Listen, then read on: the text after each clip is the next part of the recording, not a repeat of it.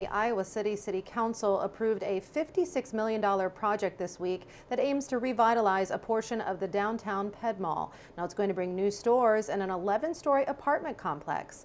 KWWL's Travis Breeze is live with why there's been a concern about affordable housing. Abby, with projects like this one, developers can either make a certain percentage of their units affordable or pay a fee to get around it.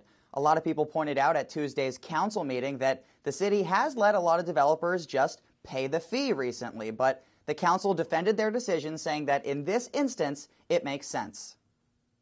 We just need to really look at our affordable housing policy and change it. The city council wants affordable housing downtown, but hasn't found the right way to do it. With this new project by the Tailwind Group, they could only require affordable units for 15 years. And unfortunately, in circumstances like this, it disappears, in my mind, in a relatively short period of time. Instead, they accepted the fees to go towards affordable housing and focus on the positives of the project.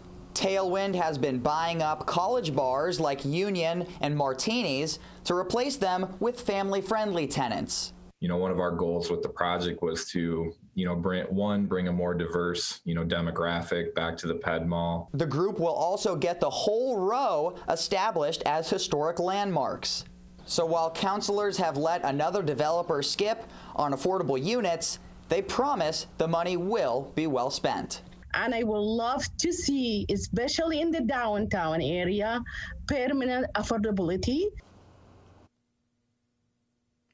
The Tailwind Group will be paying a $1.9 million fee to go towards the Affordable Housing Fund, and the council also says that they do want to kind of just more generally revise their affordable housing policy this year.